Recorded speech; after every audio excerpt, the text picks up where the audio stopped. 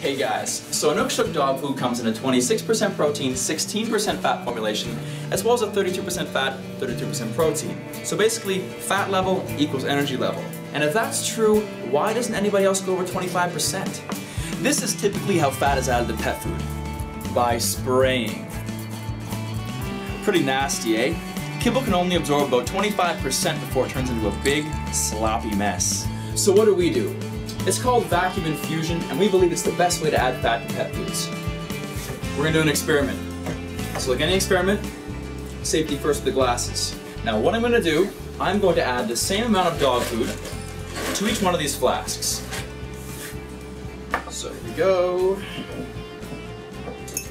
Roughly, if I can get them in, roughly 1 beaker full in each.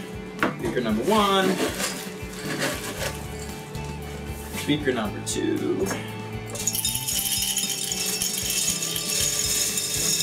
Okay, perfect. Now, this is the oil. We're going to add the same amount of oil to each beaker, roughly up to the line. So this is typically how fat is added to pet foods in the industry, by pouring on and letting it sit. They call it a conditioning chamber, but all it is just spraying fat on, like I showed you earlier, and letting it sit. We're going to give it a quick shake to get everything coated. Okay, that's looking pretty good. You can see the bottoms are all kind of goopy. Alright, now what we're going to do, we're going to take our vacuum tank and suck out all of the air out of this flask here. Vacuum infusion. Now when I do that, something really cool is going to happen. You're going to see the kibble bubble, almost like boiling. And that's because when I suck out the air, all the air out of the flask obviously is going to come out, but also the air inside the kibble. So if you think of a piece of kibble as like an aero bar bars are full of holes and pores and crevices, and there's also air in those too. So when I suck the air out of the flask, the air is coming out of that as well. So zoom in on this. I'm going to crack the valve, and you're going to see something pretty interesting happen. If I can find the valve, there we go. So slowly suck the air out of the flask, and you can see that bubbling happening. That's all the air coming out of the pores inside the kibble. Okay? So at this point right now, we are looking at a flask that's pretty empty as far as the air goes. It's vacuumed.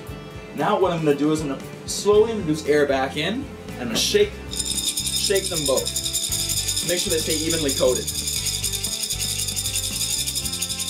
Now what we're going to see is we're going to see all of that fat that's coated on the kibble get sucked back in as the air pulls it back in to all those pores and crevices.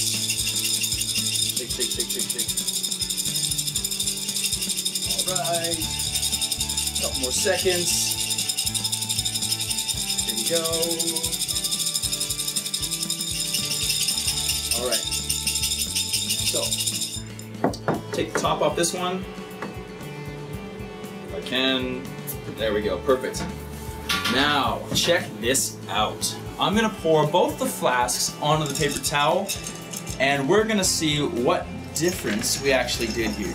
Okay, so vacuum infused on my left, right here, vacuum infused feed, and on my right, check out this goopy mess. This is your typical conditioning chamber, spray on, pet food industry way of fat application. Look at that. It's like a greasy chicken dinner. And in this one, notice how dry it is? Because all that fat, the same amount of fat, remember, same amount of fat, same amount of feed, was sucked deep inside the kibble. And look at that, clean, clean, clean, clean, clean. And that is the secret of how we get 32% fat kibble when no one else can do it. Alright, so if you want to learn more, here's the button, go back to the menu, and there's 2 more videos you can watch. Thanks.